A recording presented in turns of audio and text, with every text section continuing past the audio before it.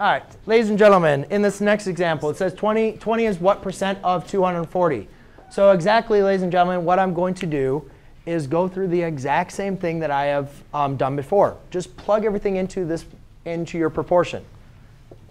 And then determine what you have. So we have part over whole, part percent over 100%. Now let's just go and figure out, do we have any percent that we have up there? No, so I have nothing to figure out for that. So that's actually what we're trying to figure out. So we'll do that as our x. Then do we have a part and a whole? Yes, we have a part and our whole, which is 20 and 240. Now, one of the first steps we'll always want to do is simplify, simplify, simplify. Right? Always simplify before we can do anything. So I already noticed I can cancel out those zeros. I can already simplify this to 1 over 12. Right? So that's not too bad. That's actually going to make this problem very simple.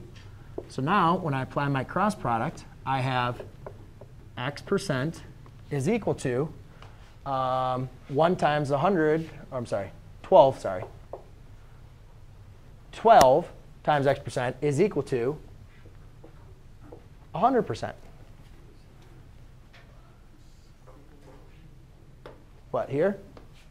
I reduced 2 over 12, or sorry, 20 over 240 to 1/12. OK, that's basically me. So therefore, I need to multiply 12 times the x and the 1 times 100. So now I just needed to divide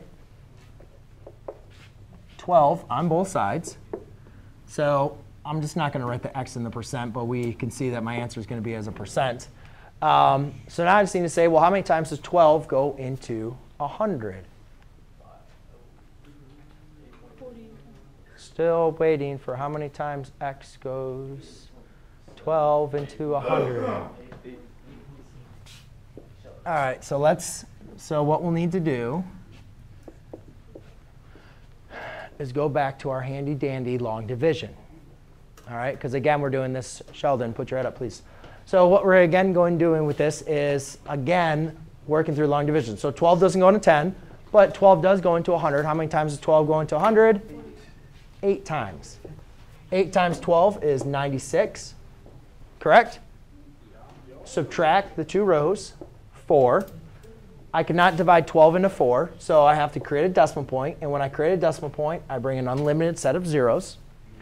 Then I bring down the 0. 12 does go into 40, though.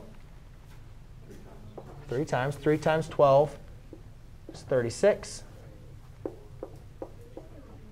And it's just going to start repeating. OK? Huh?